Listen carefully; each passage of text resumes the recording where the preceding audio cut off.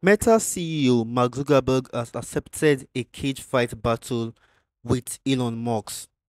Yesterday, during a face-off between the social media giants, Elon challenged Mark to a cage fight, and Mark Zuckerberg responded with "Send me location."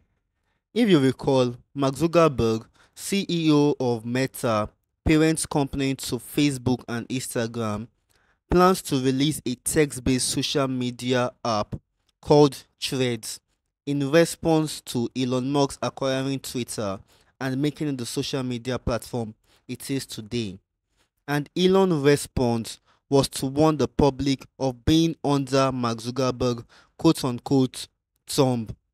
The reply got a response from a user who told Elon to be careful, citing Mark Zuckerberg practices jujitsu.